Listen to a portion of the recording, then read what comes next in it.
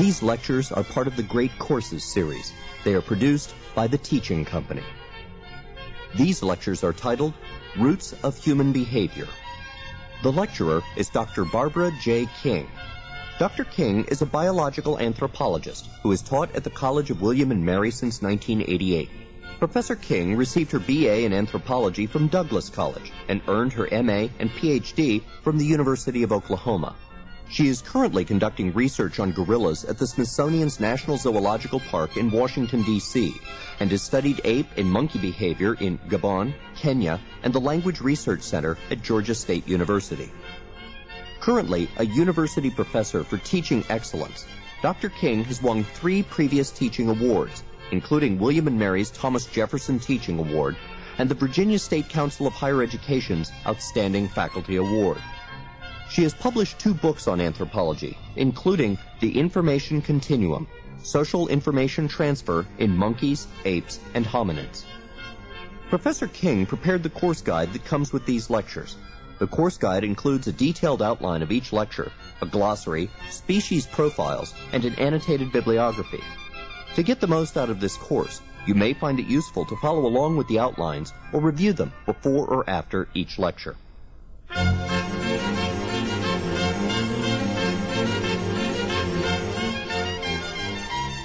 Lecture 1, The 4 Facets of Anthropology.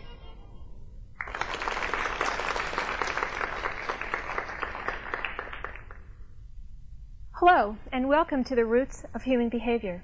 My name is Barbara King. I've been teaching biological anthropology at the College of William and Mary in Williamsburg, Virginia since 1988. Over the next 6 hours, we'll be exploring together our closest living relatives in the animal world, the monkeys and apes. And more importantly, we're going to explore what these animals can tell us about ourselves, about the human species, and how we live our lives today. Over the course of the next lectures, we will meet monkeys who live in the wild and invent new dietary habits for themselves. We will meet apes who routinely solve problems in their daily lives by making and using tools. We will even meet a gorilla who, when asked in a human language what she might like for her birthday, replied, champagne. And we will meet a chimpanzee who lives in Africa, who invented a toy for himself in the wild and carried it around with himself. Now, I study creatures like these for 2 reasons. One, they're fascinating animals in their own right. But secondly, we really think in anthropology that it is these closest living relatives in the animal world that can shed light on who we are. Biological anthropology does form the disciplinary context for this course. So in this first lecture, I'd like to tell you about biological anthropology, how it fits into the larger discipline of anthropology, and then introduce for you the anthropoid primates, the monkeys and apes and their relatives, and tell you about the nature of the link with these non-humans, with the human species. So let's start with anthropology. Unlike other disciplines, anthropology takes a comprehensive and holistic look at the human species. That is, anthropologists are interested in all kinds of angles on humanity. We study the human species prehistorically, before writing was invented. We also study human societies cross-culturally, across the globe, for a comparative context.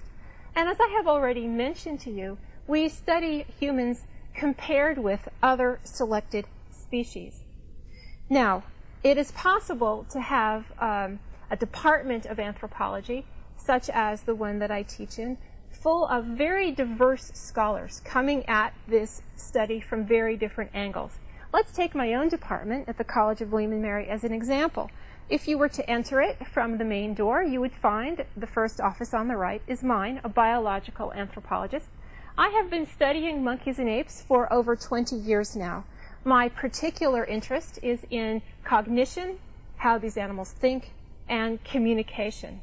I spent 2.5 years living in Africa studying monkeys and apes, and I have spent many other years in captive settings in the United States, that is, major research zoos and research institutions. Now, if you were to continue down the hall, the very next office that you would come to, the office of my colleague, you would find an archaeologist, someone who digs in the country of Turkey and excavates past societies there. Further still down the hall, you would come upon a cultural anthropologist, someone who takes trips yearly to Malaysia, specifically to Borneo, to understand the lifeways of people who live there today. Now, this really is a comprehensive approach, and I'd like to explain quite clearly that there are 4 linked subfields in anthropology. I've given you hints about their nature, but I want to more formally tell you their names and define them for you.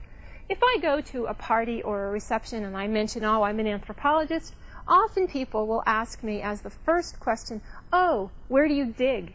There's an assumption that anthropologists dig in the ground to find out about human societies. And as I've mentioned, some of us do.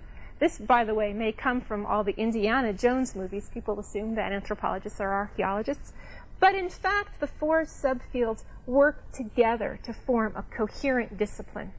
So let's start first with archaeology. Archaeology studies human behavior as it is reflected in material culture. Now that may be pottery, or weapons, or even entire houses, the study of whole communities. The focus is not so much on analyzing the artifact or the house itself, but rather on what that can tell us about human customs and human behavior. The place in which the archaeology occurs may be colonial Williamsburg, near where I live, 18th century archaeology. It may be ancient Greece. It may be even further back in time done in Africa. The second subfield of anthropology is called cultural anthropology. And here there's consideration of all the behavioral aspects of the human species that you could imagine. Belief systems, customs, lifeways. Most people tend to imagine that cultural anthropologists go to exotic, remote villages in the middle of Africa or Asia. And in fact, of course, that does happen, but just as frequently, anthropologists may study communities in the United States or even major corporations in the United States, wherever there is a group of people working together in some kind of patterned way. Thirdly, there is linguistic anthropology. The subject matter of linguistic anthropology is, of course, language, how language changes over time, what patterns we see across human languages, and so forth. And lastly, of course, is biological anthropology. Now, we know this is the context for this course, and it is quite comprehensive in its own right. Biological anthropologists may study the genetics of modern human populations. They may study how modern groups adapt to different climate extremes, for example, very high altitude or very wet and humid conditions. And of course, the real locus of biological anthropology, the way that I study it, is the time period of human evolution and primate behavior, the behavior of our closest living relatives, the monkeys and apes. Now, there are 2 major related themes that undergird biological anthropology. First, we believe strongly that humans are best understood as biocultural beings. That is, we are influenced both by our biology, our anatomy, our genetics, our physiology, and also by our culture, the choices that we make, the way that we learn, the ideas that we hold. We are humans unique by virtue of our special abilities, but also we are anthropoid primates. This is the key concept for the course.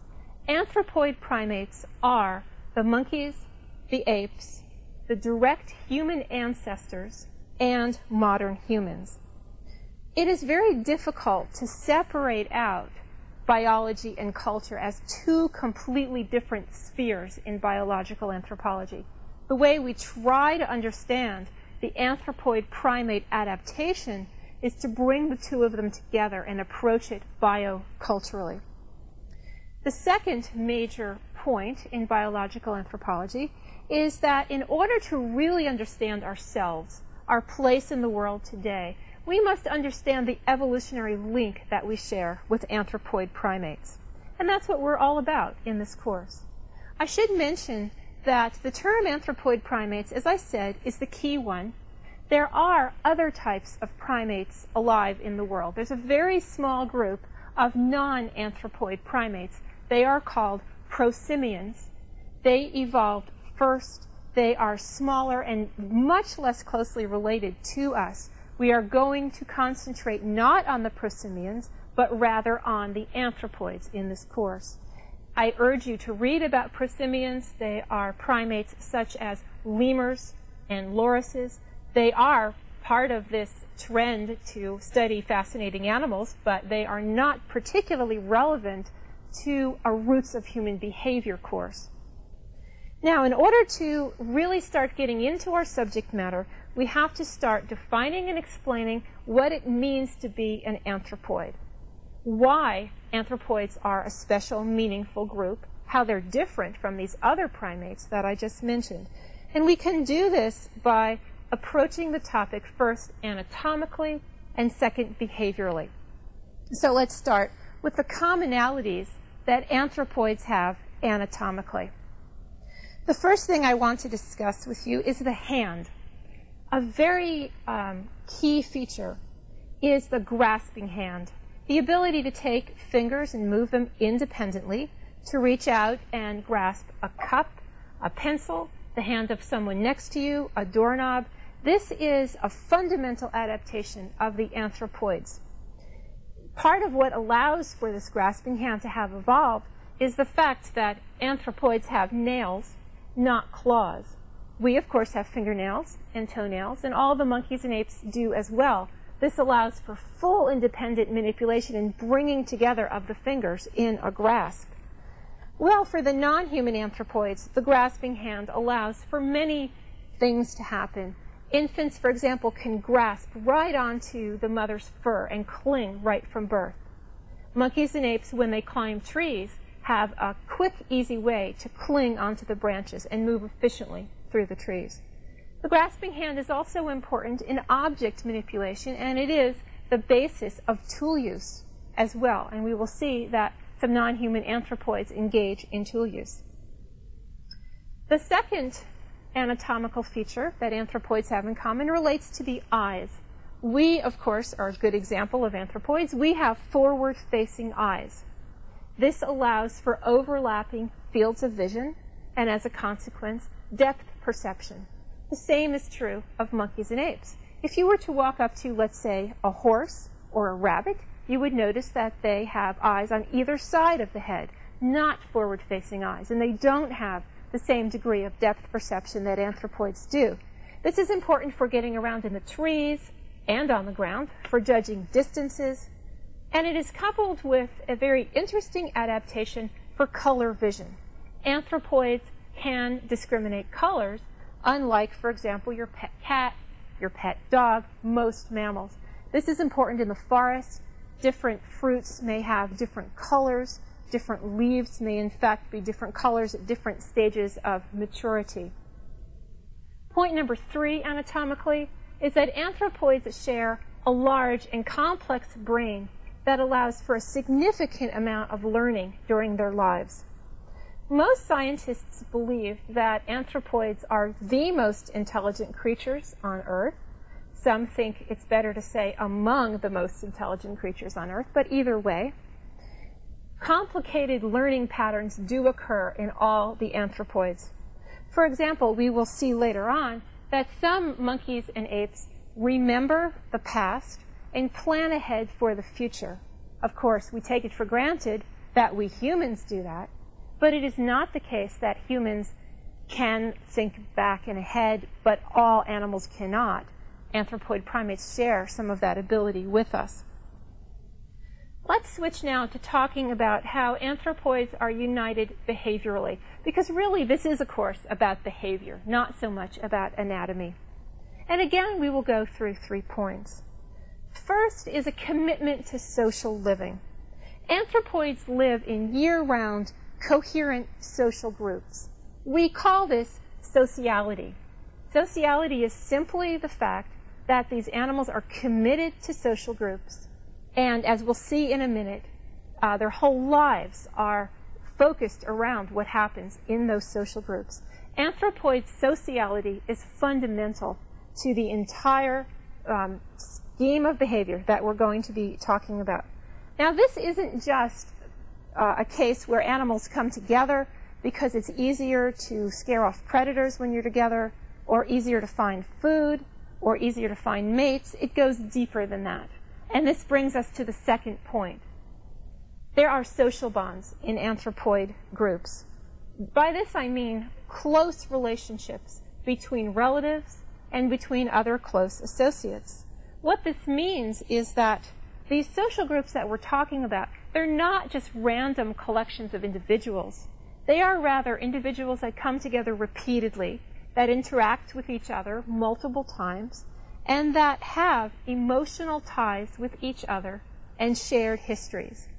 Now, I think that that phrase is so important that I'm going to repeat it. Anthropoids share with each other emotional ties and shared histories. That's quite a claim when you think that we're talking about non-humans, and it's one that I'm going to take some care to support as we go along in succeeding lectures. Now, point number 3 in terms of social adaptations is that these groups are set up to facilitate social learning and social communication patterns. We've already figured out that these animals are not just next to each other, not just proximate to each other, but they are meaningful to each other. And this in turn means that the animals take advantage of their emotional ties and their complex brains. They exchange information and they learn from each other. So we end up with a social group that is more than just the sum of its parts. And again, this is fundamental. So here we have common patterns in anthropoids, and I hope that this convinces you that the anthropoids really do make up a meaningful division of the animal kingdom. It means something it's held in common among anthropoids. But if we want to really understand the roots of human behavior, we have to go further than just to focus on the commonalities. And we have to start distinguishing among different types of anthropoids. Now, in the beginning, this requires a lot of work on your part. We have to come to an understanding of a common vocabulary. And the place where I'm going to start doing this is to differentiate between monkeys and apes. Let's start with the monkeys. Monkeys are relatively small-bodied anthropoids. We can think, first of all, of a basic dog size and a basic dog body plan. Now, we don't want to push the analogy with a dog too far. And I hope you could tell me reasons already why we wouldn't want to. Dogs don't have grasping hands. Dogs don't have large, complex brains. But they are mammals, and for the moment, they suit our purposes. They are the right size, and they have equal length, arms and legs, and a tail, all of which is true for monkeys. The size variety in dogs works pretty well to describe the size variety in monkeys. You may have wandered into a pet shop or seen at a fair or a festival a small organ grinder's monkey. These are small-bodied animals with long, curly tails. This is sort of at the small size range. For larger monkeys, you might think of baboons. But they all have in common the fact that they walk along the top of whatever substrate they're on. If they're on the ground, they just walk with their equal length arms and legs along. If they climb up in the trees, as they often will, they walk along the tops of the branches. This becomes important in a minute when we contrast it with what apes do. So for the moment, please think of some monkeys living entirely in the trees, some making use of the trees and also the ground, but whenever they're in the trees, think of them walking on the tops of the branches. Now, let's shift to apes. Apes are larger, almost in every case, than monkeys. They can be quite large, several hundred pounds. They have a very different body plan than monkeys do. They are adapted not just to walk along the tops of branches, or not to do that at all, in fact, they're too heavy, but rather to hang beneath branches and swing through the trees, arm over arm, hand over hand. Now, they're adapted to do this because their body plan is different. They have very flexible joints at the shoulder, the elbow, and the wrist. They have no tail. They have longer arms than legs, and their arms are kind of ending in a hand that's a hook-like shape to grab on. They have a different center of gravity entirely than monkeys. So they get around differently, and they have a whole different look, if you will. This reminds me that for the last 20 years, I've been working on a project that I must say has met with very little success. And it is the project to convince American elementary schools to rename all their monkey bars on their playgrounds as ape bars. Because you put a monkey up there, and it's not going to do very well. Monkey bars are these parallel metal bars where you can swing beneath them, and kids are very good at doing this. Apes would be very good at doing this. Sorry, monkeys are not very good at doing this. However, no one's listened to me so far. Now, the key thing that I'd like you to remember at this point in contrasting monkeys and apes, in addition to what I've told you, is that apes are our closest living relatives, are more closely related to humans than are monkeys. This is very important. For any course that is relating anthropoids to humans, you would understand why it would be. It is for biological anthropologists, and thus for our students, a cardinal sin to confuse monkeys and apes. Many of the models that have been used to understand the evolution of the human species rely very much on the apes because they are so closely related to us. Now, when I say closely related to us, I am talking about, in all the cases of the great apes, sharing upwards of 95% of our genetic material. This reaches 98% in some of the apes.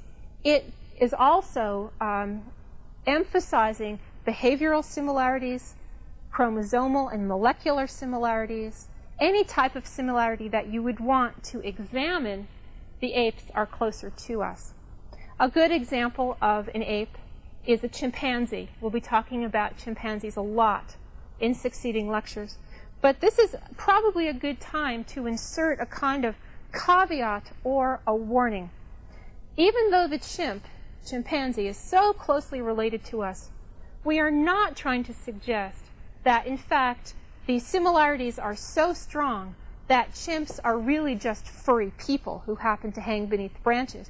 We are not trying to suggest that humans are just upright walking chimpanzees. The relationship is much more complicated than that. It's not a one-to-one relationship in that way. And that really is my job in this course, is to explain to you why we don't think in that one-to-one way. And I will do that. Now, if I were to stop here in differentiating anthropoids for you, that would be wrong. We're not just talking about monkeys and apes. We need to remember that the direct ancestors of humans and we ourselves are anthropoids. Now, the topic of human evolution is not a theme in this course, but I will consider it in one lecture. The time period of human evolution is usually taken to extend from about 4 or 5 million years ago, clear up through about 30,000 years ago. Now, I don't mean to say that human evolution has stopped. It hasn't. We're still evolving. But rather that, in terms of an academic subject, when you get a textbook or hear a series of lectures, we talk about those two dates as kind of bounding the changes that we want to understand. And between about 4 or 5 million years ago and 30,000 years ago, we can trace the evolution of upright walking, the first stone tools that have ever been found, the control of fire, the control of hunting of other species, cave art, and other types of paintings and art. And all of these things we will touch on as part of understanding the roots of human behavior. But of course, we'll concentrate on the monkeys and apes and relating them to our species. The first point that I want to make in clarifying the relationship between monkeys and apes and humans is this one. It's been understood since the time of Charles Darwin in the mid-19th century. You know that Charles Darwin is the co-creator of the theory of evolution, and he understood this very clearly. The relationship between humans and apes, or in fact between humans and any other non-human anthropoid, is one of common ancestry. Another way to say this is to say that humans did not evolve directly from monkeys and apes. Here we have another absolutely crucial point to understand. This is a myth that humans evolved from monkeys and apes. And let me tell you first about the myth. The myth is that you get an ape, again, let's use the chimpanzee as an example, and you learn about it and study it and you figure out what it's all about, and then you kind of think of it as being alive millions of years ago, but put it in your mind into a kind of a tunnel. And throughout this tunnel is a long period of human evolution, and things happen, changes occur. Step by step, what you get over time is transformation of this chimpanzee so that at the end, what you pop out with is a human. A linear progression over time. Wrong. That is wrong. What is accurate to say is that humans and chimpanzees shared a common ancestor. Well, what does that mean? It means that, as far as we biological anthropologists can tell, at about 6 million years ago, there were no humans in the world and no chimpanzees in the world. So imagine, please, if you can, a forest in Africa and one single undifferentiated creature alive at that time. It is neither human nor chimpanzee. It is a generalized type of anthropoid ape. It may live dispersed over a fairly wide geographical range. And at some point in its evolutionary history, what we call a split point, there is, in fact, a splitting of this group into 2 different evolutionary lineages. One of them evolves and becomes humans. The other evolves and becomes chimpanzees. Common ancestor splits into 2 different directions.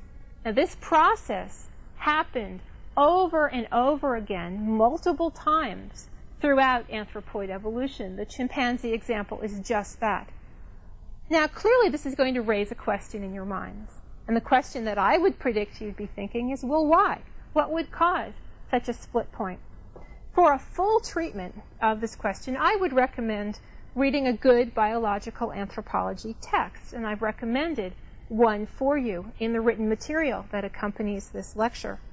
But to give you a very quick idea, and to return again to the ideas of Charles Darwin, who understood this, Darwin focused on different environmental pressures that pushed the group to split and evolve in 2 different directions. Let's return to this notion of a common undifferentiated ancestor living over a fairly wide range of space in Africa. You might have, in the western part of this area, certain fruit available to eat, certain predators, certain climate, certain disease patterns. Way over here in the east, you might have the same climate patterns, but slightly different food available, different predators. Microclimates may differ.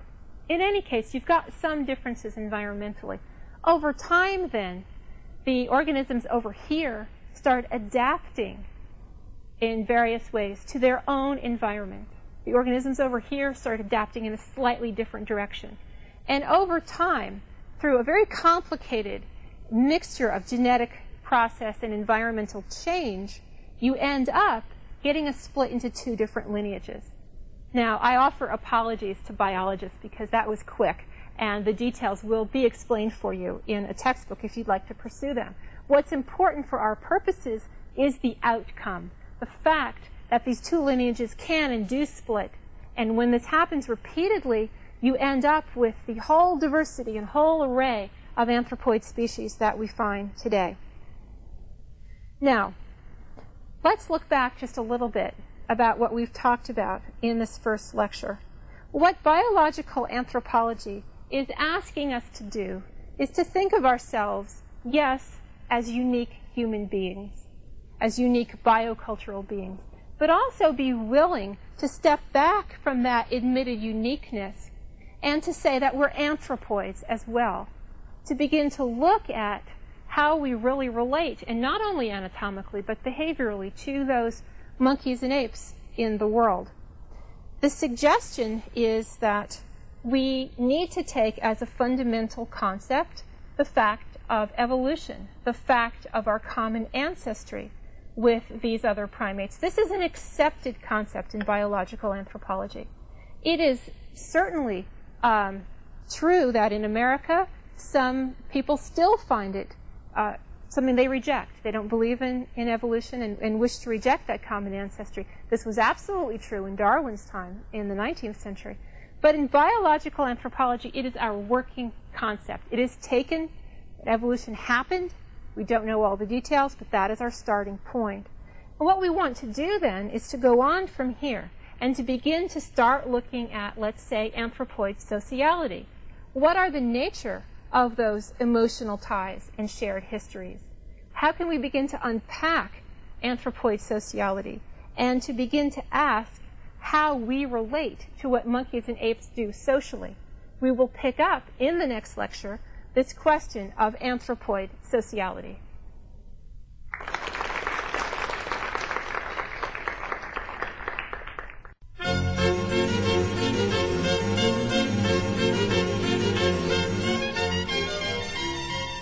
Lecture 2, Social Bonds and Family Ties.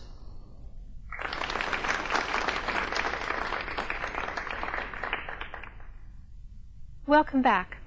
In the second lecture, we will explore anthropoid sociality, specifically the makeup of anthropoid social groups and what it might be like for an individual monkey and ape to experience life in those groups.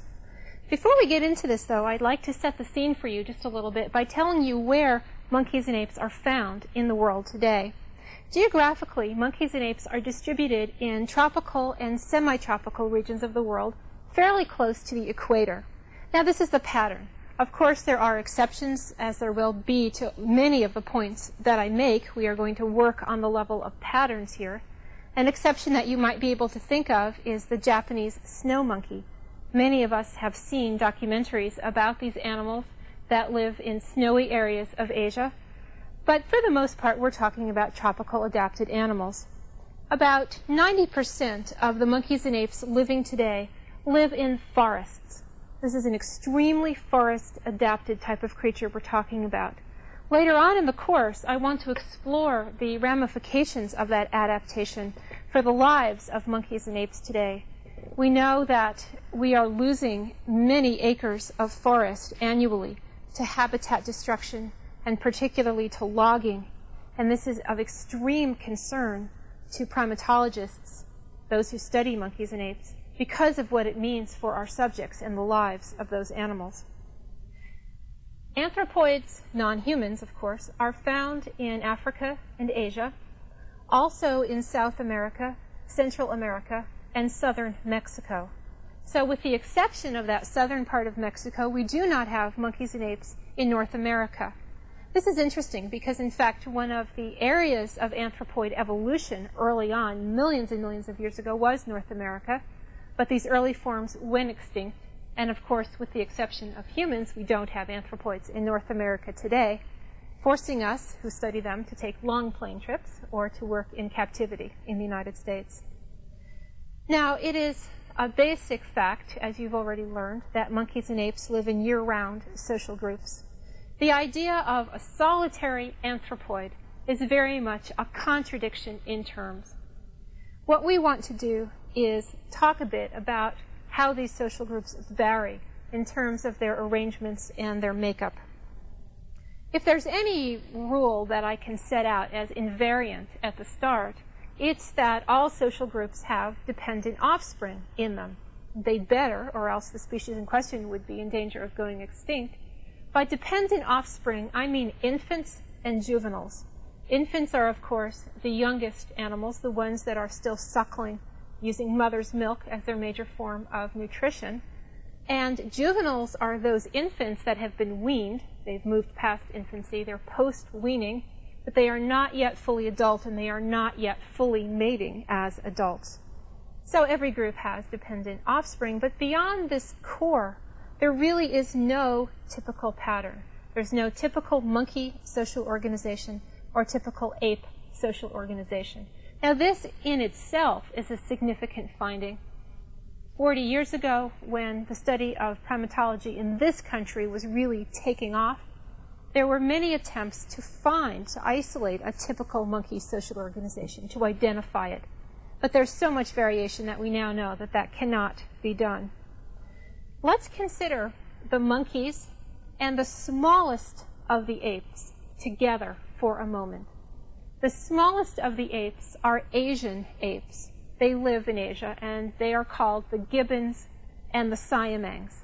At this point, I'd like to suggest that you consult in your booklet the species sketches as I'm talking during the second lecture. I'll be giving you a lot of names of different types of monkeys and apes, and that written material is meant to help you straighten them out as we go along.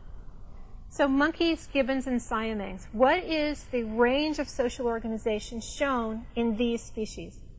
Well, first of all, at the smaller, more contained end of the range, you have extended family groups. Mother and father together with the dependent offspring, and perhaps, as well as the youngest infants and juveniles, another generation of older siblings that might have stayed around. But still a fairly small group, carving out a small part of the forest for a territory.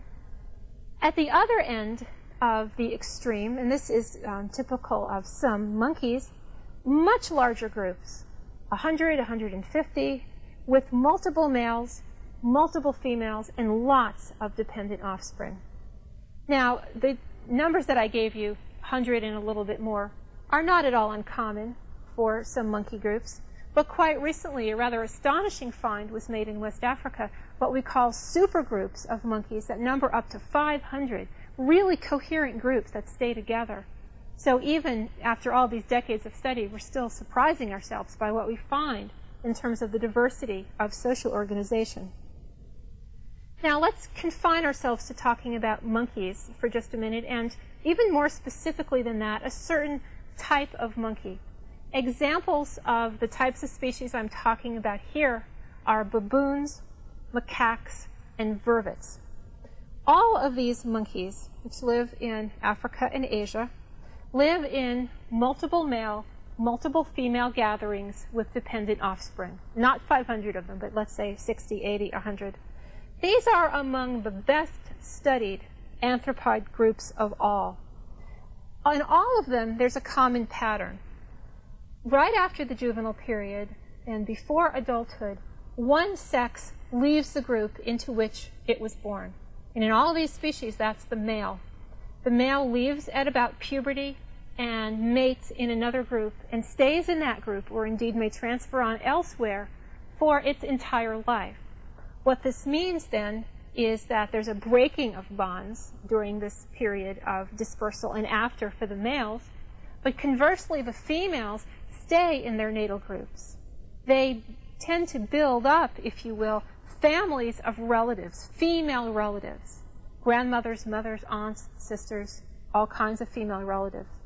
And we'll be talking a lot more about this difference between the sexes and how it plays out in other anthropoid primates later. That gives you some idea of what the monkeys may be organized like. Other monkeys are organized differently. We are going to concentrate a great deal in this course on what are called the great apes. These exclude the smaller apes I just talked about, and they involve 4 types of apes: the orangutan, the gorilla, the bonobo, and the chimpanzee. And I'm going to describe their social organization for you one by one. The orangutan is the large great ape of Asia. It is the only great ape in Asia. It is red-colored. This is an interesting case because some decades ago, the assumption was made based on initial fieldwork that this was the case of a solitary anthropoid. It seemed as if, for the most part, and with the exception of mothers and infants traveling together, animals traveled singly and alone. In recent years, though, we figured out that the situation is more complex and that it is not correct to call the orangutan a solitary ape. In addition to dependent offspring traveling with their mothers, of course, the adult males and females come together to mate, but they may stay together for some days. There may be small groups of juveniles that form and stay together. And beyond that, depending on where one studies in Asia, there may be more gregariousness, more sociability in some places than others, with groupings of orangs feeding in the same tree, for example. All of the other three types of great apes are from Africa, and we'll consider first gorillas. We know that gorillas live in groups that are controlled by either one or two males, and there may be something like 6 or 8 or more, it varies, adult females and their dependent offspring in this group. Again, there's been a shift in our understanding over the years in this social organization. We used to think that the invariant social organization was a one-male group, a big male gorilla called a silverback, because as they age, adult males get silver fur on their back, was thought to control females and offspring across the board. Now, in one area of Africa, the area where Diane Fossey studied, many of you may have heard of her and know her book, Gorillas in the Mist, 40% of gorilla groups actually have 2 adult males. That's a high percentage. We are beginning to study other types of gorillas in West Africa, and they too seem to have slightly different social organizations. So we're still unpacking the variant nature of gorilla groups. The next 2 great apes are closely related to each other. We know they're African. They are the chimpanzee and the bonobo. The bonobo you may have heard of called the pygmy chimpanzee. It's one and the same form. We will use the term bonobo. There are a lot of similarities between the ways that chimpanzees and bonobos set up their social groups. They live in what are called communities. Multiple males, multiple females, and dependent offspring, but not like what we talked about with those monkey species, the baboons, macaques, and vervets. Here there's a difference. The community is made up of smaller, very fluid parties. 6 or 8 chimpanzees may travel together for a while. 2 may go in a different direction. They may be joined by 3 more who may stay together for an hour. A lot of fluidity, a lot of change in party membership. Why are we concentrating on the great apes? Simply because they are our closest living relatives in the entire animal kingdom. And this brings up a point that I think I should emphasize, that this course is not a primatology course. It does not give equal weight to, let's say, the small monkeys of South America and to the great apes. A straightforward primatology course might well do that and tell you about all of their adaptations. Because we're interested in roots of human behavior, I have selected some species, and this is an interaction between the work that I know best and the fact that biological anthropologists tend to emphasize just these species when we talk about humans. You would get a very different course from a different anthropologist, I assure you, but we are going to stick with the animals that illuminate our species the most. All right, so far I've told you there's a lot of diversity in social organization, but we really need to work according to patterns. So how can we extract any patterns from all this chaotic diversity that we've talked about? I will tell you about 4 factors that together can be said to define an individual monkey or ape's experience of living in a social group. These 4 factors are age, sex, presence of relatives in the group, and relative ranking or status. Now, clearly one's age affects how one is treated in the group. We know this from our own lives, and it's just as true with monkeys and apes. For the most part, monkey and ape infants are born with some kind of badge or marker of their special infant status. This may be a white tail tuft, different coat color entirely compared to adults, big pink ears that stick out from the head, something that proclaims, I'm an infant. And during this time period, to a certain degree, there's protection, if you will, from a great deal of punishment. I don't want to go too far with this. I mean, infants can't get away with anything, but there's a leniency shown often towards infants. To give you an example, I have been working with gorillas at the National Zoological Park in Washington, and these gorillas live a rich social life in a group of relatives. Occasionally, altercations break out. This is quite normal. This does not injure the animals in any way. It's just part of their lives. Recently, I witnessed a fight between the large adult silverback male and a subadult male. And they were posturing and threatening, and there was a little bit of an attack going on.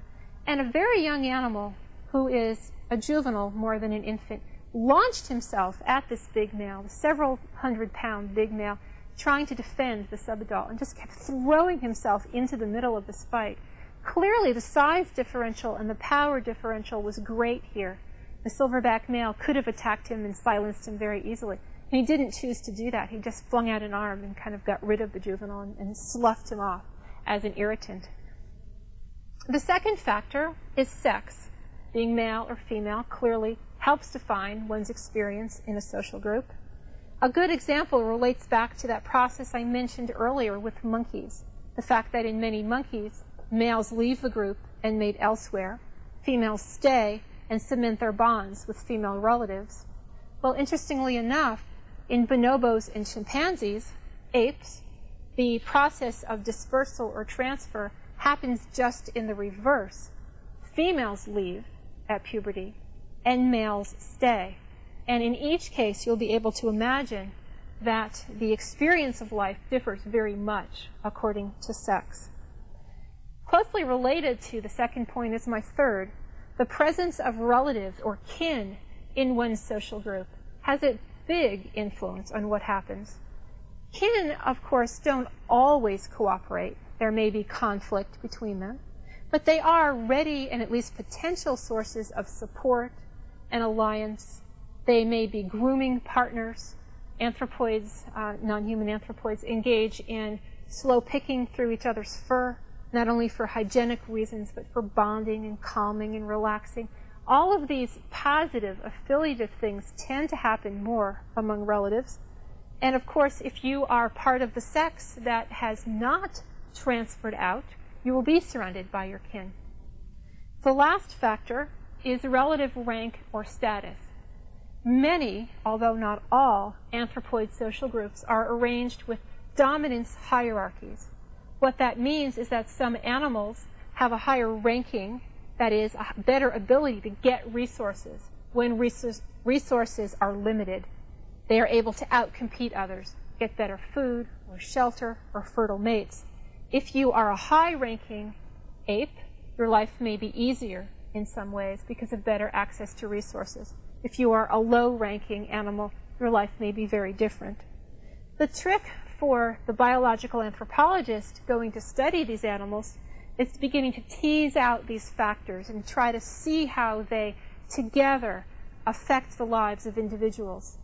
And you can probably guess at this point that it's very important for anthropologists to individually identify our subjects. When we go in to study a social group, we want to know who's there. If we're just starting with a new group, that can take many years. But we try to build up who might be kin to who. And we try to understand the relationship of rank and age and sex. And that's a big part of anthropological life in the field, studying anthropoid primates. So we already know that there are social bonds going on in these social groups. And let's talk about that a little bit more. The strongest social bonds, as I've hinted for you already, are often found between kin, between relatives. Mother-infant bond, for example, is extremely strong in anthropoid primates. This, in fact, is the subject of the entire third lecture.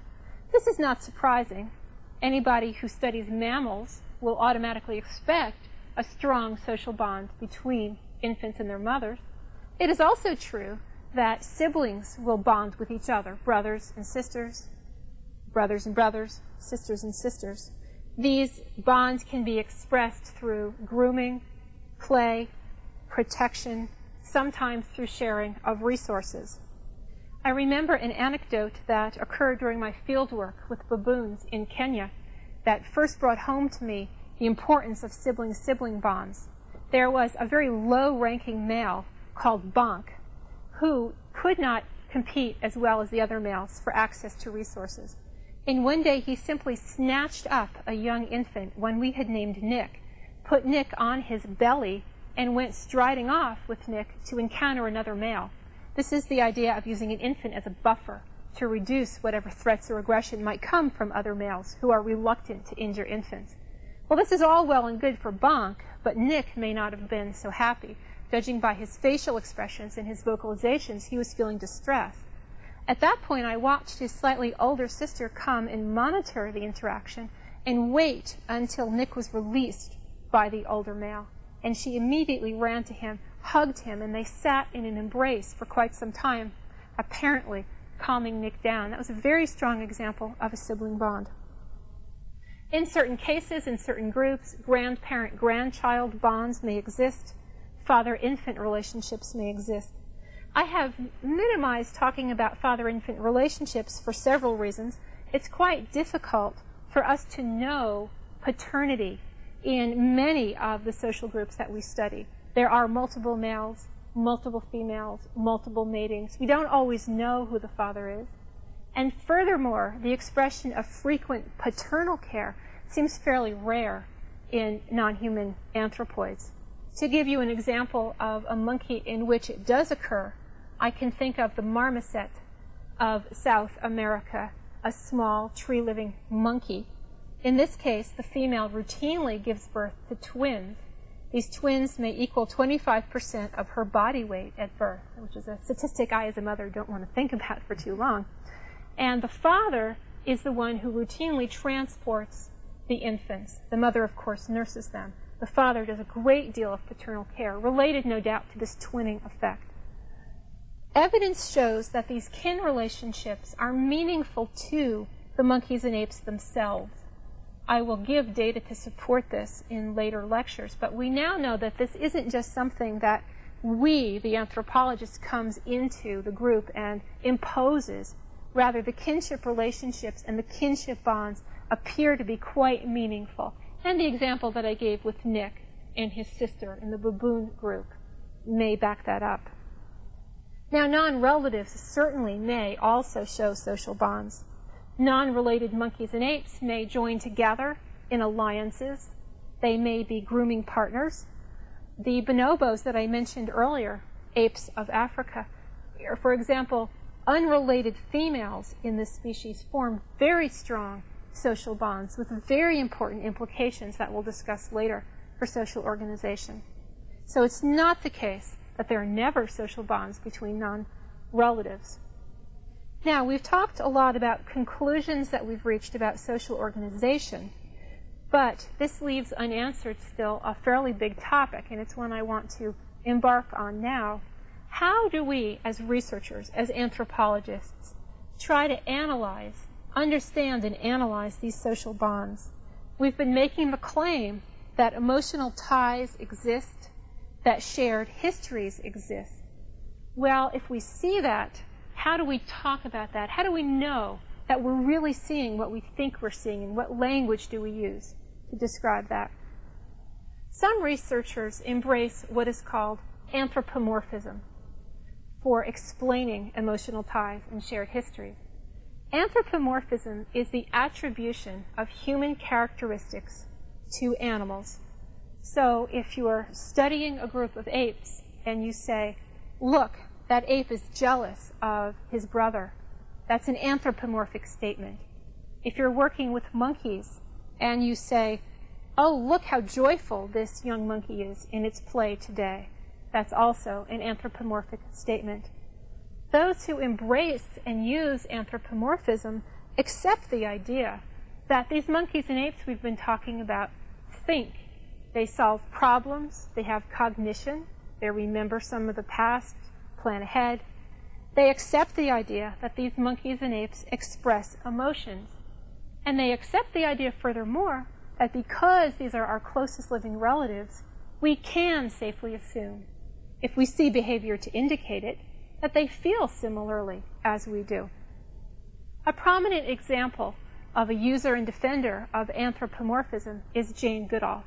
Jane Goodall is, of course, a world-renowned expert on chimpanzees. She has studied these apes in Tanzania starting in 1960. So she is into her, fifth decade at this point of study. She talks, for example, about chimpanzees experiencing grief at the death of a loved one. A good example that she's given to back up this claim involves a very famous chimpanzee called Flo. This is an adult female chimpanzee who lived at the research site Jane Goodall worked at in Tanzania. Now, as an aside, I should tell you that Flo died in 1972, so Jane Goodall knew her for over a decade. And when she did die, the major newspaper in England, in London, published her obituary. So this was the first time, and to my knowledge, the only time, that the major London paper did such a thing for an ape. Flo was a super mom. She was an efficient, caring, loving, protective mother who gave birth to 5 offspring. And her last surviving offspring was called Flint. She had a particularly close relationship with him. This was a little male. And at some point, she just got old. When she got old and died, she still was very, very close with Flint. And what Goodall describes is that at her death, Flint simply went into a decline. He appeared to be what we would call depressed. He stopped eating, and he himself died. According to Goodall, part of the reason that he did was grief. And she does not qualify that. She simply says that it was grief. And she says that she used her observational powers to come up with that conclusion.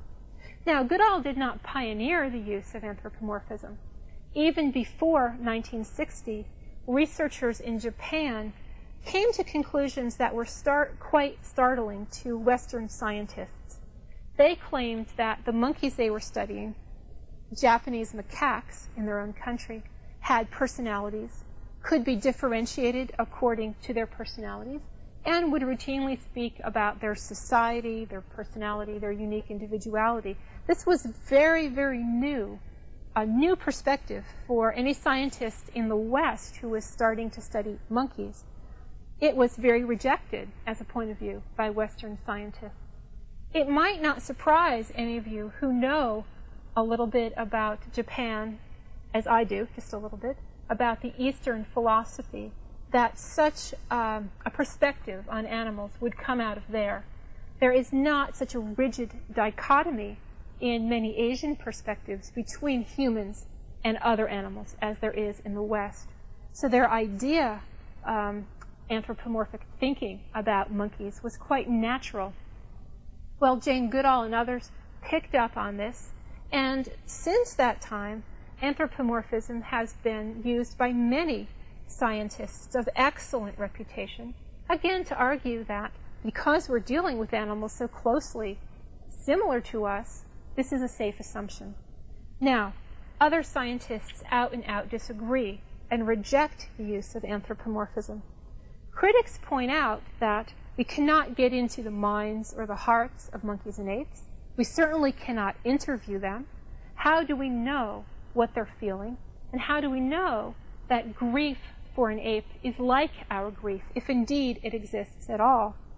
These critics charge that anthropomorphism leads to projecting human qualities onto monkeys and apes. And in fact, these animals may differ appreciably from us, so they consider it to be a dangerous practice. Let me give you another example that might highlight some of the objections that critics have. Sometimes mothers, monkeys and apes, when they give birth, will have a stillborn birth, or shortly after the infant is born, the infant will become ill and die. Maybe it will be 1 day or 2 days old. The mother often, although not always, will carry the corpse with her for days. She may stop and put it down to feed, but then she will pick it up, clutch it tightly to her, move through the savannah or move through the forest with it. I have seen this myself with Kenyan baboons. An anthropomorphic explanation would be that she feels a sadness, does not want to give up the body of her infant, has an attachment that she cannot break. Critics, of course, would say, how do you know that? How do you know it may not be something completely different? Perhaps the mother does not understand death and simply does not know what to make of the lifeless body that she's carrying with her and is just carrying it around. This debate has been going on for some time and shows no sign of abating. Let's look back at what all of this discussion about anthropoid sociality, both the facts and how we analyze anthropoid sociality. What does all this mean for roots of human behavior? Well, it means that before we humans even evolved, there was in place fundamental sociality, real reliance on group cohesion, group living, and social bonds. The emotion that gets expressed is part of everyday life. This may vary according to individual experience, but it is absolutely key. We humans are anthropoids. We humans are social. And this is something that we have gotten from our evolutionary legacy. We'll continue looking at specific forms of such sociality in the next lecture.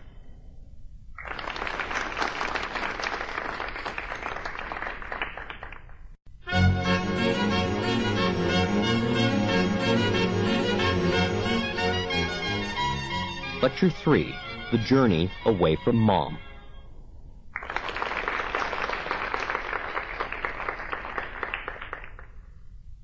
All right, let's continue now with our exploration of anthropoid sociality. In the last lecture, we explored the fact that there's an incredible diversity of social organizations among the monkeys and apes, but we identified also some common patterns in the expression of emotional ties, social bonds between relatives, and the like. There are a few things that I can say without qualification in this course applying to all anthropoid primates, but one thing that I can say without qualification is that the mother-infant relationship is by far the strongest example of emotional attachment in any monkey or ape species. The period of infancy and the period of attachment that mothers and infants feel for each other lasts many months or many years, depending on the type of creature we're talking about. Let's talk about great apes for a moment. Great apes have fairly long lives. In the wild, they may live till their 30s or 40s. And the interval of time between a female giving birth to successive infants ranges from 4 to 8 years. That means that the period of infancy for a great ape is typically 4 or 5 years. And during this period, the infant is quite dependent on the mother in a variety of ways. Certainly in the beginning, dependent on her for milk and nutrition, for transport being carried, and emotionally and socially. For monkeys, the period of infancy is not as long. The overall lifespan of monkeys is not as long. An infant may depend on its mother nutritionally for a year or even less, depending on the species, and the period of infancy will be over before 2 years. Again, these are just generalizations.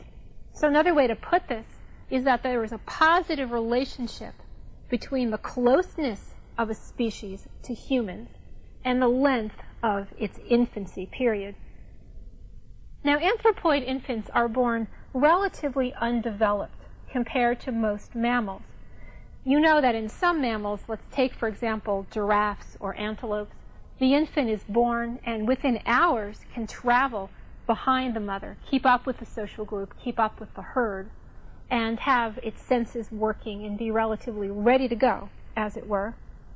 This is not quite the case with anthropoid infants, but anthropoids are born ready to cling to the mother's fur. This is something I mentioned back in our first lecture in relationship to the grasping hand. This is a reflex. As soon as the monkey or ape is born, it clings on with its 2 hands, its 2 feet, and the mother transports it that way. She may, of course, use an arm for support on occasion if the infant gets tired or is weak at birth, but basically it is the infant's responsibility to cling. Now, at first, the infant travels ventrally on the mother's ventrum, on her belly. And this may go on for some months, again, depending upon the species. The mother may have to move quite quickly to keep up with the group. Let's say the group is escaping a predator or some danger and the group is running. The infant is clinging on the mother's belly and they're both running together. As the infants develop, they switch from riding ventrally to riding dorsally on the mother's back. And in the monkeys that I studied in Africa, this looked a little bit like having a jockey up on the monkey's back. The infant would sit straight up at the end of her back near the tail, and ride around that way and be able to observe the world as she went.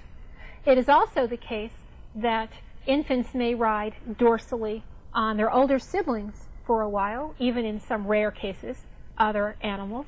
In the case of a dorsal ride, you may see a mother or an older sibling slinging its arm back and helping the infant get up there.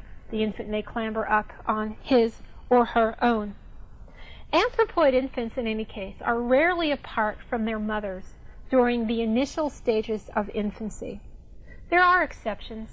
There are some species in which a behavior called infant sharing is practiced. In this case, quite shortly after birth, the mother voluntarily hands over the infant, passes it around.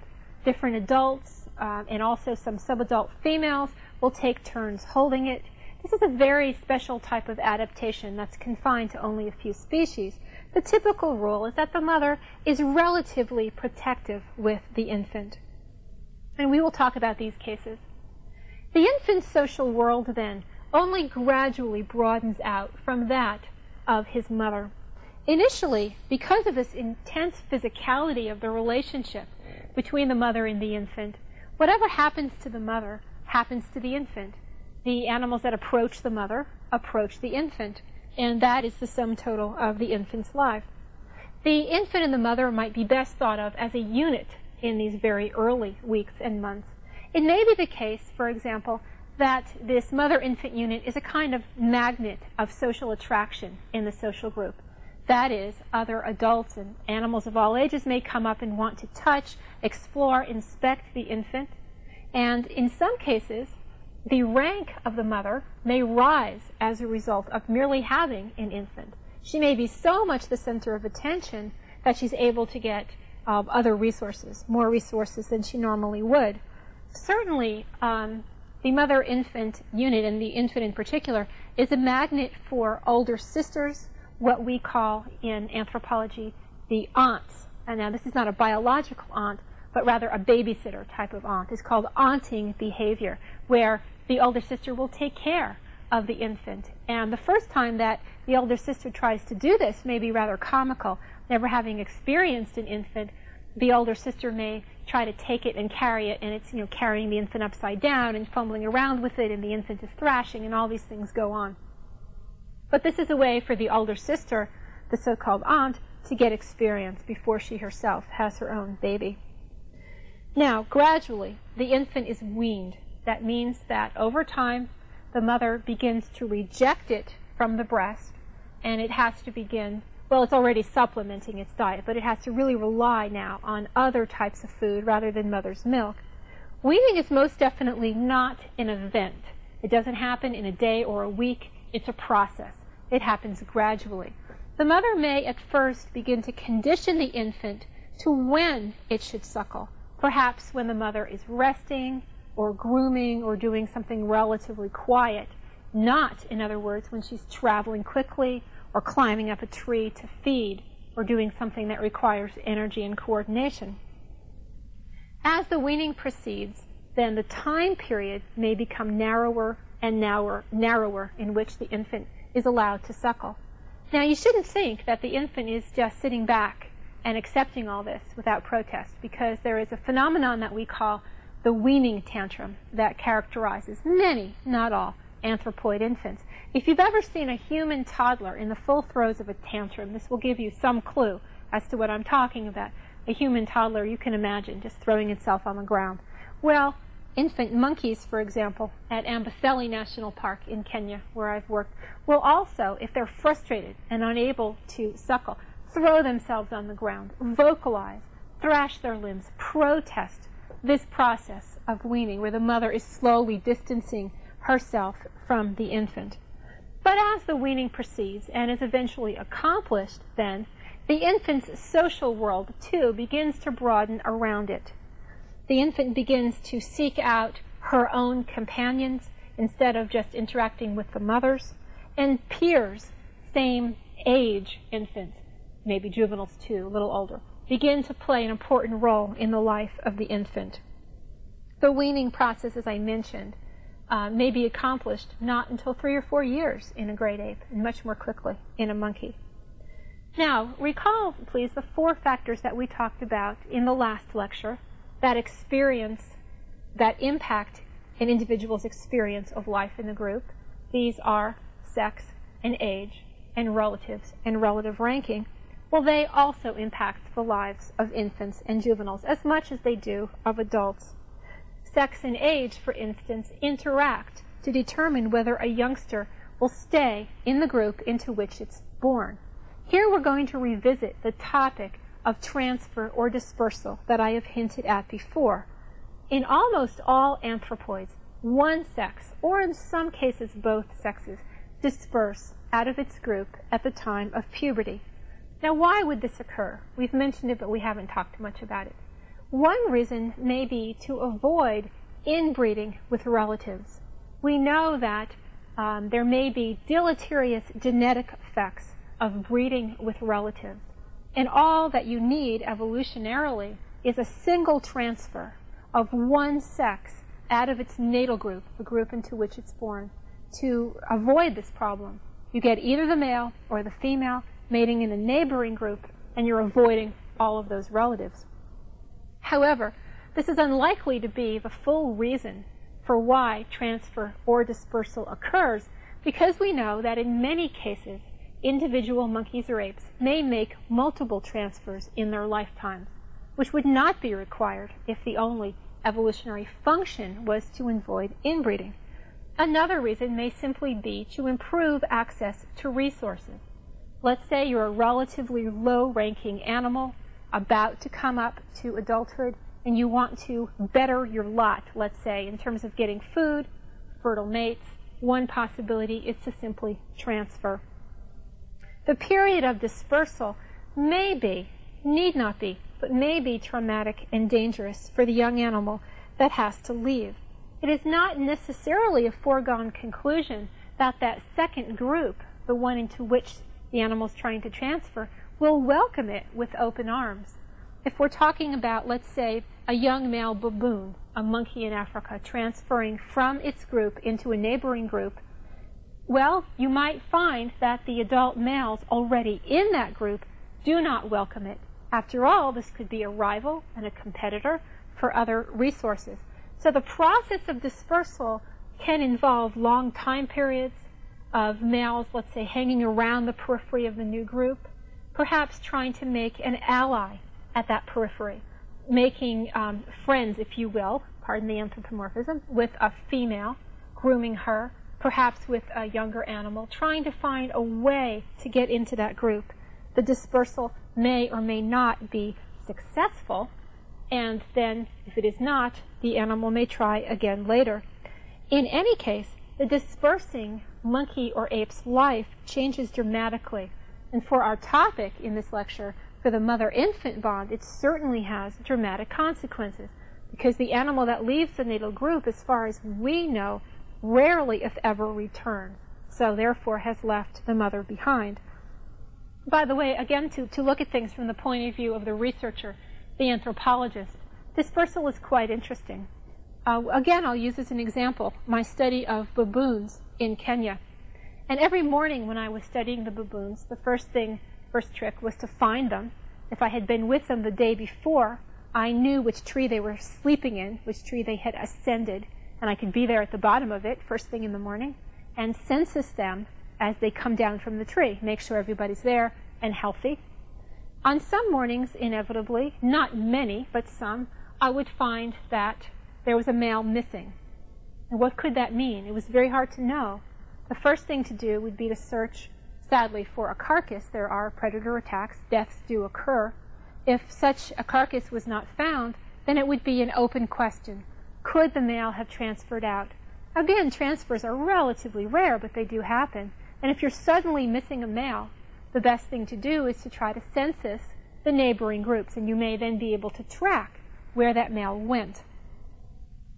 Okay, and of course the same is true when you are studying a group and you see in the distance through your binoculars a male hanging around that you don't recognize, trying to come into the group.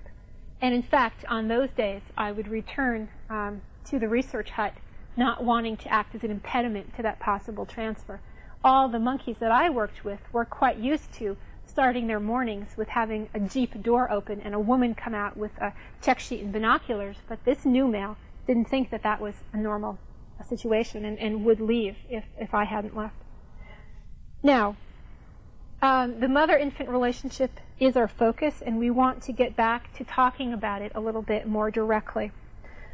We are going to consider a way in which the mother-infant relationship can be studied and viewed to better understand it and to better make some parallels with human families and human bonds. This way of looking at the infancy and the relationship between infants and adults is what I call looking at the behavior that results as jointly active and jointly dynamic, both partners active and changing the other as the interaction unfolds. Now, I want to oppose this first to the more traditional way of looking at infancy and mother-infant interactions.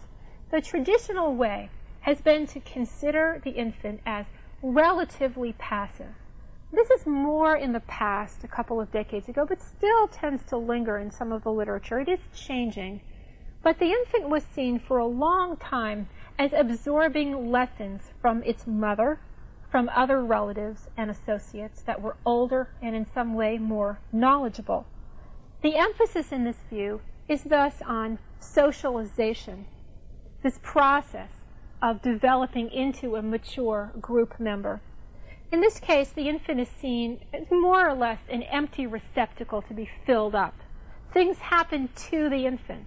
It is taught, guided, punished, protective, and eventually the infant transforms into an adult member of the group. Now, by contrast, newer research emphasizes instead an active, dynamic infant. In this case, the infant is seen right from birth, from really the earliest hours, to participate jointly with the mother and its other associates in shaping its own social world. To get the idea of this, just think, please, of a human baby and having an interaction with, let's say, a 6-month-old. And you know that these babies are quite capable of turn-taking. Not conversation, of course. They don't have words yet. But if you speak to them, they will babble or coo or smile. But they'll do so with appropriate pauses when you speak. You can have a back and forth. They have mutual gaze with you. They will smile. And what the baby does will partly determine what you do. It is not only that what you do determines what the baby does. It is mutual. This is easy to see with humans, sometimes less easy to see with non-human anthropoids, but I believe it is a very important parallel in infant development across anthropoid primates. Now, my recent research, in fact, my research for quite a few years, has focused on this idea of how to really describe the infant and the mother together, or the infant and other relatives together, as constituting mutually dynamic interactions. And I'll give you 2 examples. Of course, we have to bring back the baboons of Kenya. I discovered that baboons in their first 14 months of life, the age that I studied, are quite active in finding out what foods to eat and how to process these foods. This may not sound like such a big deal, but in fact, baboons have complicated feeding patterns. Feeding for baboons is problem solving. The mothers are there eating certain foods, rejecting others, processing foods in a certain way, not in other ways. And the infant baboons themselves appear to be the ones to go around and learn how to do these things, make the right choices, and make the right processing moves. They are not taught. This is very interesting, and it's something we'll explore later when we talk about social learning and teaching. But they make use of the social bonds that they have in ways that result in their being able to know a lot about the diet of their group. But they do so quite actively, and their behavior changes what adults do. A second example involves great ape infants, but not in the wild, rather in captivity. Great ape infants engage in joint interaction with their mothers and their other family members as they try to coordinate their own needs and play out their own goals inside this family structure. For example, they may use their body posture, their body movements, vocalizations, and gestures together to change the behavior of adults in a way that is what we call contingent. In other words, they will move a certain way, adults will move back. But it's unpredictable how this is going to play out over the course of a sequence or an interaction. And it's unpredictable because each partner is responding to the other, and they change and evolve as they go along in the interaction. That's what dynamic social interaction is all about. And I very much believe that that characterizes the period of infancy in monkeys and apes. And it's something that's a lot of fun to investigate.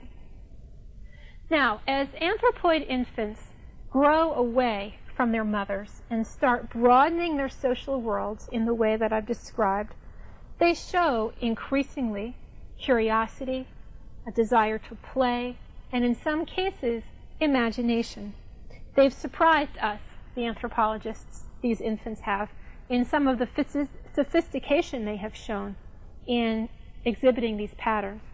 And again, I'm going to work by some example. Let's start with play. Play is ubiquitous in infancy for monkeys and apes. It happens unless there's some very unusual condition, let's say a food shortage or a drought or some stressor in the environment. Play is usually happening all the time. And this is a very basic process that seems to aid the infants and juveniles in integrating into their social group. They may play with their peers, same-aged animals, older animals, but it strengthens social bonds.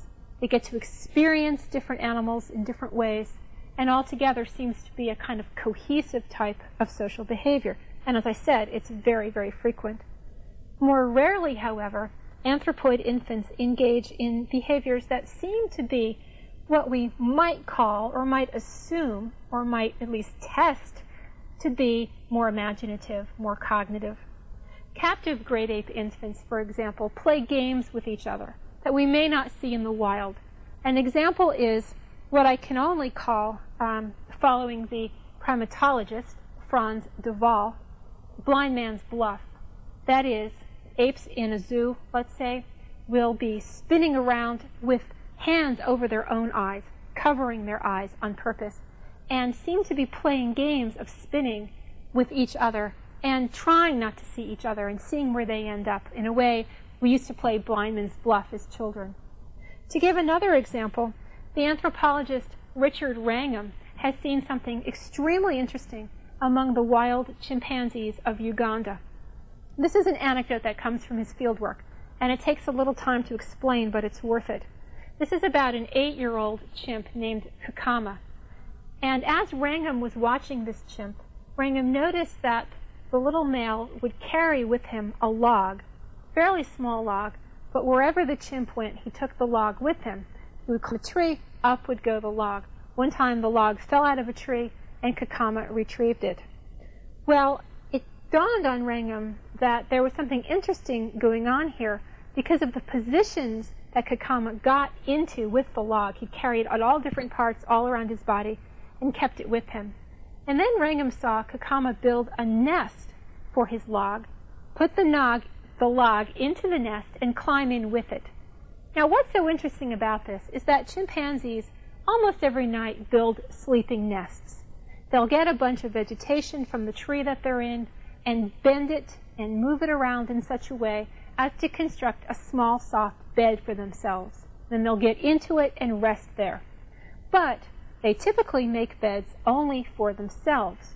In fact, Kakama is the only chimpanzee that anyone has ever seen ever make a nest for another chimp. He did this once at the age of 5. He made a nest, a small one, and carried a 1-year-old chimp and laid her down in it. And then, 3 years later, he made this nest for a log. Well, what does that tell us about Kakama's conception of what the log is?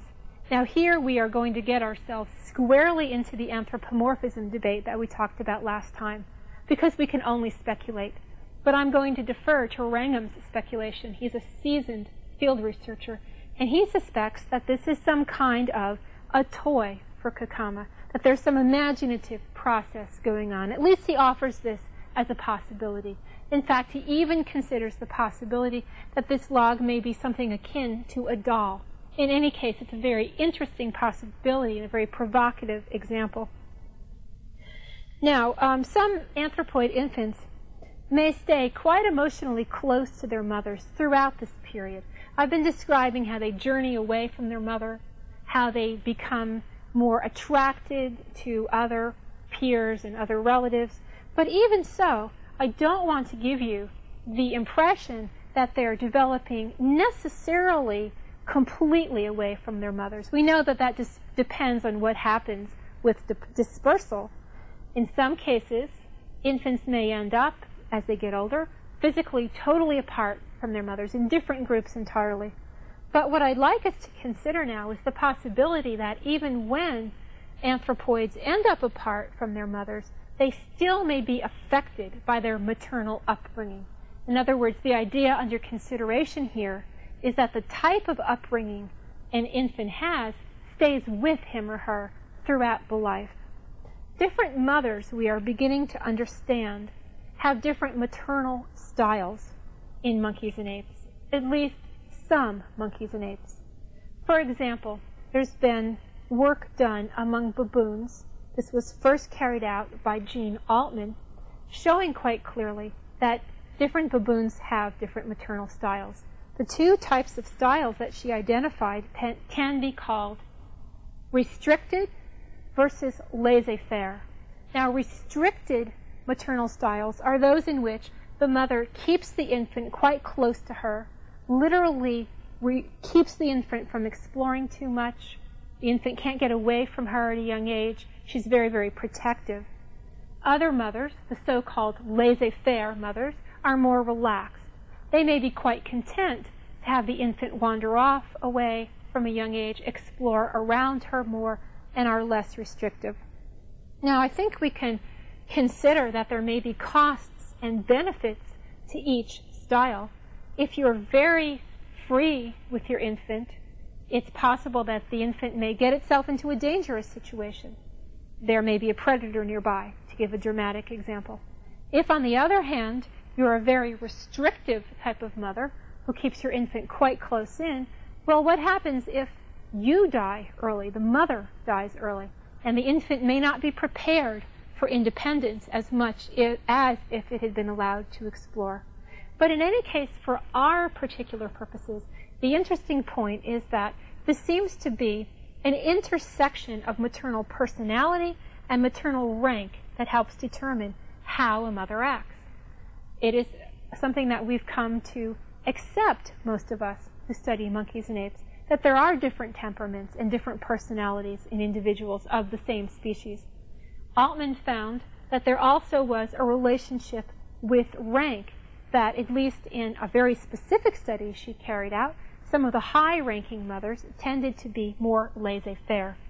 So then you have an infant that is shaped in a very certain way from its youngest ages, and it goes on to grow up and presumably can be affected by this. We have data to show that this is in fact the case, this long period of being affected by maternal upbringing, and it comes from the work of Jane Goodall on chimpanzees. I have recommended for you in the booklet the reading of Through a Window by Jane Goodall. This is actually noted after Lecture 2, but it applies as well here.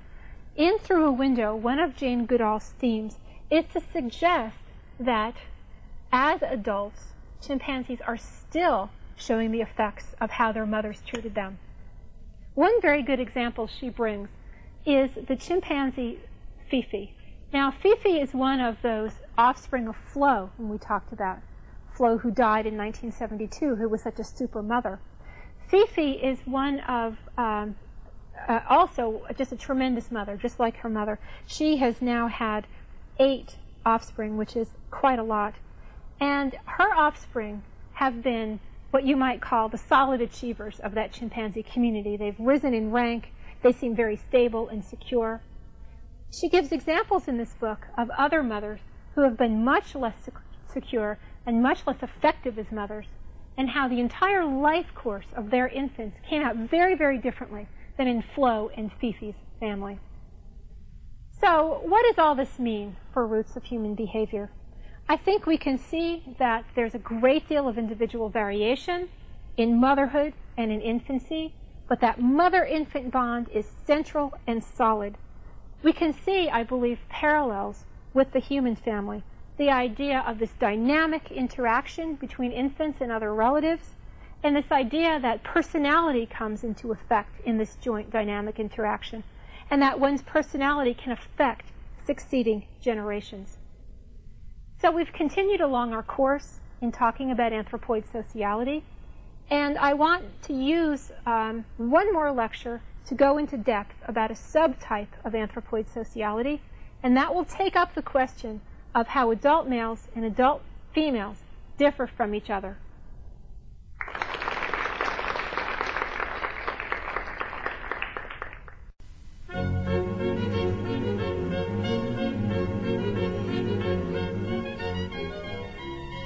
Lecture 4, Males and Females, Really So Different.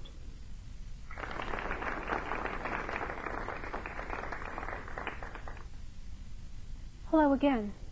Let's move along to a consideration of a different facet of anthropoid sociality.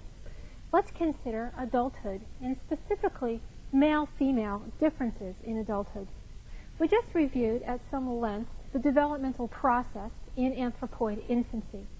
We talked about some common patterns across anthropoid infants, for example, the extremely strong attachment and bond to the mother.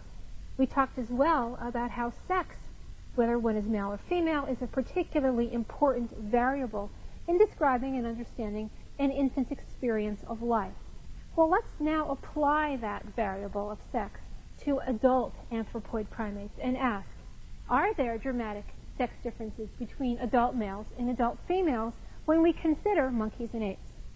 Now, to start off, I'd like to ask you to play along with a mental exercise, and please envision for me a group of monkeys or apes, doesn't matter which, moving across the savannah in Africa.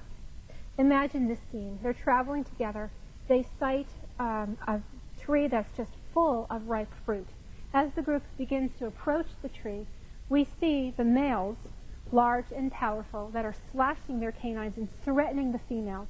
The males climb up into the tree and choose the best, most ripe and succulent fruits. The females are acting submissively and clutching their infants to their ventrums and backing away and getting the less wonderful fruit. As the group finishes eating and descends the tree, we see these males, or at least one male, approaching a female, again acting in a powerful manner and soliciting her for copulation. She backs up, they copulate, and then they separate. Okay, end of imagination. This is, I would submit, a very typical example of how males and females, monkeys and apes, tend to be portrayed in the popular literature and in television documentaries. There tend to be portrayals of dramatic male-female differences. Females tend to be depicted as mothers, as relatively passive creatures, except when it comes to nurturing, bonding with their infants, maybe nurturing and bonding with other relatives. They are seen as quite protective. They are seen as what we might call tied up in reproduction. By that I mean whole chunks of their lifespan are taken up with things that relate to reproduction. They conceive and carry infants, they give birth to them, and then have to nurse them at great length through this process of weaning.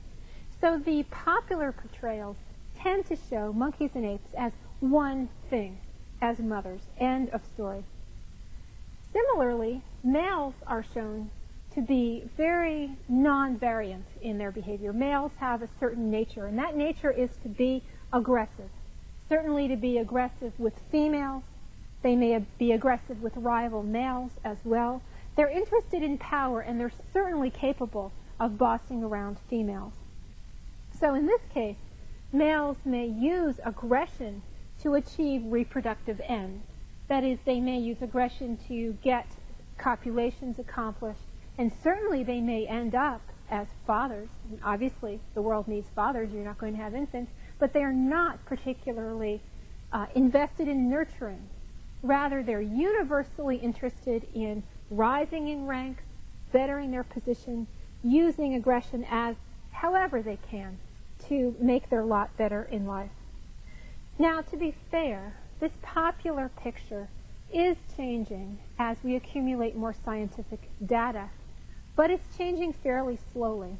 At least I hope it's changing. Let me ask you to complete another mental exercise with me. Please think of gorillas. Just think of a group of gorillas. And what comes to mind first?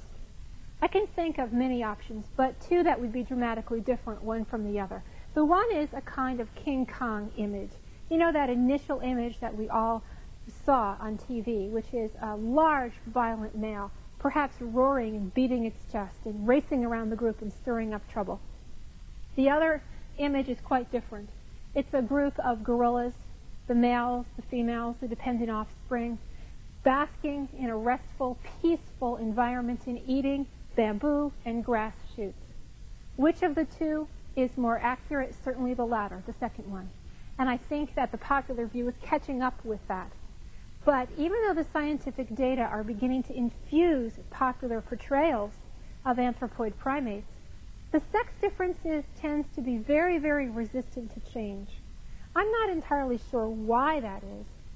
I do know that it has led to a series of questions that arise quite naturally if one is of the frame of mind that we're in this course, Roots of Human Behavior.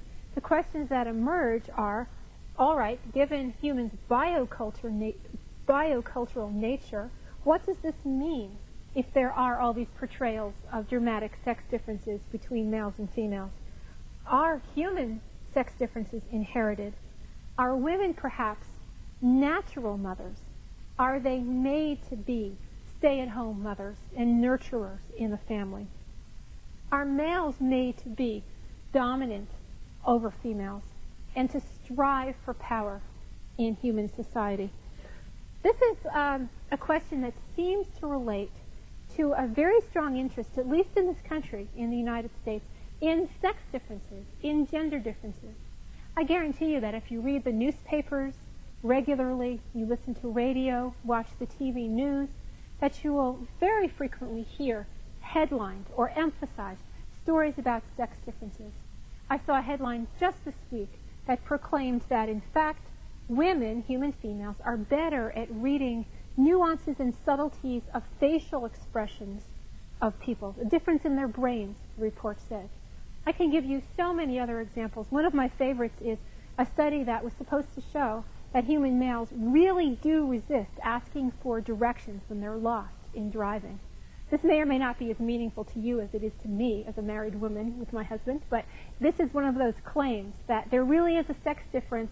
Women don't mind interacting with strangers and saying, hey, I'm lost, but men will resist doing so. It is still news in this country when it comes out that a woman's place is in the house, and the house turns out to be the Congress and not the domestic residence. It is still news when a man chooses a career that is atypically true for men. For example, let's say a nurse, something like this. There is this subcurrent of interest in sex differences. Well, how do all these things fit together? We've only talked about a popular portrayal of monkeys and apes. Is that a correct portrayal? How can we straighten that out with scientific evidence? How can we talk about that? I want to begin doing so, but I first have to add an important sort of clarification.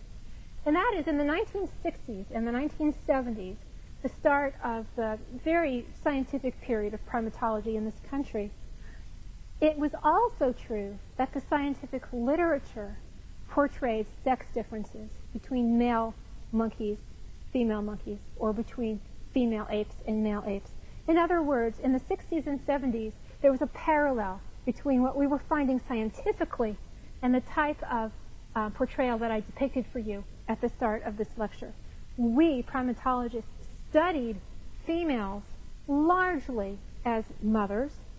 We thought that the males were the leaders of groups around whom everybody else cohered. In fact, we gave credit to males as being the core, stable core of monkey and ape groups. Well, to sum up, we now know otherwise. We now, in the last 20, 25 years, have amassed a lot of data that complicate this picture in ways that I find quite interesting.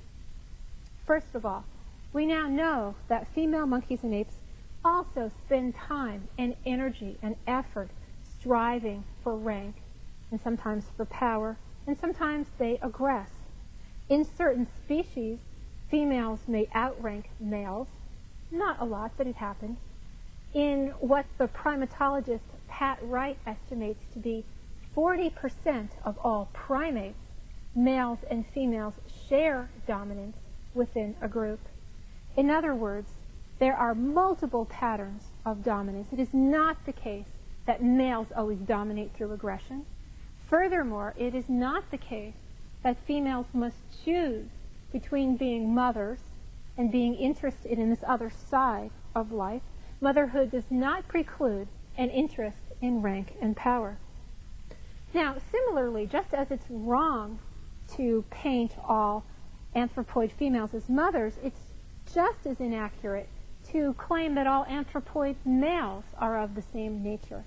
It may be the case that some anthropoid males are not very aggressive. There's a difference in what we've talked about so much already, personality and temperament. It may be the case that some males aggress in a certain situation, but not in another.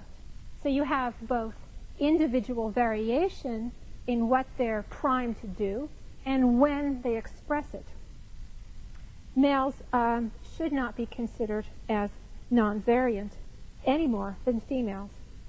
I can, just by thinking back to my period of field work with baboons, can come up with a good example for you of how power can be consolidated in a group of related females. Now, we've talked, if you can remember back, to thinking about monkeys, baboons, macaques, and vervets, for example, the really well-studied monkeys, that there are groups of related females because the males disperse at puberty. These groups of related females are called matrilines, the aunts, the sisters, the grandmothers, the mothers, and so forth. And it is possible to have top-ranking and less high-ranking matrilines in a group. And again, this is really the core of the group, the stable part of the group. I remember very clearly, I can see her. There was a female baboon in Kenya who was of the high-ranking matriline. She had female relatives all around her. And she not only was high-ranking, but she would like to demonstrate her high rank to other females. Another low-ranking female had recently had an infant. And as you won't be surprised to hear, lots of other animals were coming up and inspecting, exploring the infant. And this one high-ranking female came up and put her arm around the new mother. It was a supposedly friendly gesture, but underneath it, one could see the way she did this, her body posture, her gaze, her orientation. This was a demonstration of power. This is what I can do. I can invade your space. I can come up to you. I can eat right around you. I can touch your infant. And this type of expression of power was quite routine within matrilines. So you end up with all different patterns, both of dominance within a group and expression of dominance and aggression across individuals. Given this variation, then, it is impossible to say, well, we humans have evolved a male nature or a female nature. And I want to go further and really explore this. And I want to get more concrete for you. Except for the baboon example, I've been fairly theoretical so far in this lecture. And I want to play out this discussion of male-female sex differences by looking at our closest living relatives, the 4 great apes that by now you have become familiar with. I have told you, and you no doubt have been practicing with your species sketches so that you could tell me the 4 great apes are the orangutan, the gorilla, the chimpanzee, and the bonobo. What I haven't emphasized so much so far is that until quite recently, we did not know one of these great apes very well, the bonobo. The bonobo was discovered only in the 20th century, and it only became known to primatologists in any depth at all starting in the late 70s and the 1980s. So this led to a curious type of circumstance that I want to describe for you. Yes, we had hundreds and thousands of hours of data on the orang, gorilla, and chimpanzee. But ironically enough, those data ended up reinforcing the popular portrayal of sex differences between males and females. In other words, the data suggested a common pattern that yes, males do tend to be aggressive and boss around females.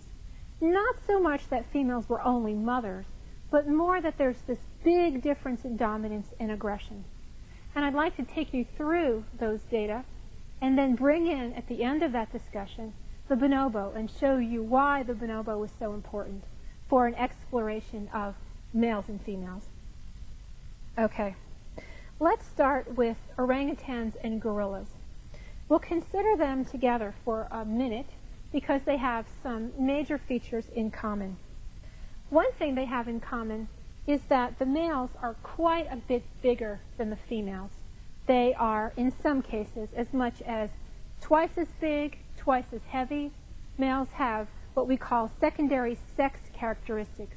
That is, big canine teeth, big ridges of muscle on their heads, or big cheek pads, depending on the species. Some extra sort of anatomical characteristic that relates to their big size. This difference in size and anatomy between males and females is called sexual dimorphism. Now, dimorphism means two structures. Di is two, morph is structure. Dimorphism is two structures, and sexual is the qualifier, two structures by sex. So we have this similarity with orangs and gorillas, and what this means then is that there is an anatomical pathway, if you will, for males to be able to boss around females. They simply outweigh them and outpower them in many ways. Another commonality between orangs and gorillas is the lack of female-female bonds. Now, in orangutans, we know that there really is no coherent, cohesive social group. There may be social bonds, but they do not exist between females, and that is very important. So the females are essentially on their own in dealing with these large, powerful males. The gorilla females do have a group. There may be 6 or 8 females together, maybe more in a group, but they still do not bond with each other. They are relatively indifferent to each other. They have transferred in around the magnet of the male or two males and don't come in together. They're not kin, they're not close associates. So these two factors together are quite important. Sexual dimorphism, lack of female-female bonds. So how does this express itself? Let's start with gorillas. In gorillas, you know that if there's only 1 or 2 males per group, but multiple females, this must mean that there are other males out there excluded from having groups. So you have resident males in groups and excluded males. These excluded males attempt to take over groups and take them for their own. There is male-male competition in gorillas. There is male-male threatening and male-male fighting. This can be at times quite aggressive and quite violent. In addition, let's say a takeover is successful and the head of a group is wounded or banished and leaves. The new male comes in. Not always, but quite frequently, this new male will then commit infanticide. Infanticide is killing of infants. The new male will kill the youngest pre-weaned infants, in other words, the infants that are still drinking mother's milk. This is, of course, violent behavior. Why would they do this? This makes evolutionary sense. Constant suckling is a form of birth control. When great ape mothers allow their infants to suckle around the clock, this prevents them hormonally from being able to be impregnated. They're not fertile during this time. Therefore, if a new mover and wants to impregnate a female and have offspring of his own, a quick and efficient way to do this is to simply kill the infants. Evolutionarily, it makes sense. This is not any kind of a moral judgment on our part, just this idea that we can understand this. And this happens relatively frequently. So here we have patterns of aggression and dominance by males. In orangutans, even outside the social group context, we find that males may, subadult males, sometimes adult males, forcibly copulate with females. That is, hold females down against what appears to be their will and copulate with them. Anthropomorphically, some people call this rape. Others prefer to call it forced copulation. In any case, it is violent behavior. So all of these data together, again, come up with different ways to express male dominance and aggression, but the expression nonetheless. Let's move to chimpanzees. Here we have a different situation. Chimpanzees are not particularly sexually dimorphic. The males are a little bit bigger and heavier than the females, but not appreciably so, and nothing like the degree to which we see in orangs and gorillas. However, male chimpanzees in any given community tend to be kin. That is, they tend to be relatives. And you should be able to figure out why if you think back to dispersal. Females disperse in chimpanzees. Males stay. They form the opposite of matrilines. We might call them patrilines, groups of related males. And the males collectively work together. They go around and behave together. They may, for example, patrol the borders of the community. And if they come across strangers during this patrolling behavior, they may react violently. But let's look within the community. It is the case that even the lowest ranking male chimpanzee still is dominant over the highest ranking female chimpanzee. This is definitely male dominance, without any question here. So again, you can see why it was possible for scholars to say, look at all these great apes. Look at our closest living relatives. Whether we like it or not isn't the question. It is a fact that males dominate females and that males are aggressive. At certain time periods, then, this was made into theory that would impact upon human sex differences and human evolution.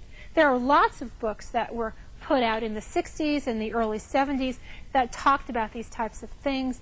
One that is kind of related to what we're talking about was written by Robert Ardrey. He talked about this idea of aggression as an instinct in humans, particularly for males, but something that is ingrained in us, is something that we have inherited. All right, I mentioned that the fourth great ape, the bonobo, would shift the picture for us. Well, how does it do that? Well, it does it quite dramatically, actually. Since, I'd say about 1980, when we began to get good field data on bonobos, we noticed a very different pattern. Actually, bonobos are only found in one African country, and they're found in places that are quite hard to reach and hard to study. It's a challenging ape to study. That country is the Democratic Republic of Congo, which until quite recently was called Zaire. You may know it better under the name of Zaire. In any case, when the data started coming back, what did we see? Okay, two commonalities with chimpanzees. Not very much sexual dimorphism, just like chimps. And, one commonality with chimpanzees, really. Not very much sexual dimorphism, but other dramatic differences. There seemed to be peaceable relationship between males and females. There wasn't a lot of dominance behavior expressed. There wasn't a lot of aggression expressed. If you went in and studied a community, you would see, in some cases, males and females sharing dominance, and in some particular cases, females being dominant. And there was one other striking difference as well compared to chimpanzees: strong female-female bonds. Now, this really was a surprise. Bonobos have female transfer at puberty, just like chimpanzees. So they have females in the communities that are not related. And this led everyone to predict that there would be an absence of female-female bonds. But in fact, that's not the case. There are females who ally with each other to work against a male. There's what we might call female-female resistance to male attempts when they occur at dominance or aggression. They occur very often, but the female bonds seem to be central. And of course, I fear you're going to ask me why. Why do females in bonobos bond and females in chimpanzees don't? Well, we really don't have a very good answer to that. I could give you some speculation. One speculation relates to the nature of sexual behavior in bonobos. Female-female sexual behavior is quite frequent in this species, unlike in chimpanzees. And this provides a particular route or pathway or avenue for females to bond with each other. But you could then say, well, why is the sexual behavior different? And we could keep going with, constant questions. So again, we have hypotheses, but we want to focus on the outcome. And the outcome is that we have bonobos that really make it impossible to use great apes as a way to say that male dominance, male aggression is natural. I want to go over 3 very precise reasons then why the bonobo is so important. The bonobo I think of as the feminist's favorite anthropoid primate. At William and Mary, as you know, I teach in anthropology, but I also teach courses in the Women's Studies program. And whenever I get to bonobos, the feminist scholars and the students get very excited because this overturned theories of universality of male dominance in anthropoids. So let's talk about why they're so important. First of all, it is really important to remember that bonobos and chimpanzees are both equally closely related to humans. Both of them are our closest living relatives of all, even closer than the gorilla and the orangutan. So we can't just dismiss the bonobo and say, oh, they're distantly related to us, so what's the difference anyway? They're really closely related to us. Second, it's a crystal clear example of shared dominance, occasional female dominance. It's not in any way marginal or questionable. It's across different sites. It's just very solid. And thirdly, the bonobo example is not exceptional. It is exceptional among great apes. But when we go back to think about the broad canvas that we're talking about, the anthropoid primates, it is not exceptional. Remember the statistic I gave you for all primates. 40% share dominance, according to Pat Wright. Well, it is also the case that the bonobo has led us to look more closely then at other situations in which there may be shared dominance or female dominance.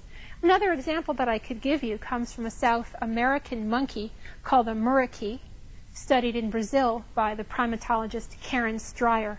She has found that these monkeys are not very sexually dimorphic, that the males and females share dominance, that the males and females have a relatively peaceable existence. So we're again looking at other examples thanks to what we have learned from the bonobo, or at least partly thanks to that. So we don't ever want to discount this phenomenon that we might call female resistance to this theory of male dominance or male aggression. Now, I don't want to push all this too far and seem to be arguing for a situation that is endlessly mutable. It's not. You will not walk into a chimpanzee community and find a situation in which the females are bossing around the males. Feminist utopia maybe, but it doesn't happen. At least it hasn't happened yet. We've never found it yet. I predict we won't. Chimpanzees are about male dominance.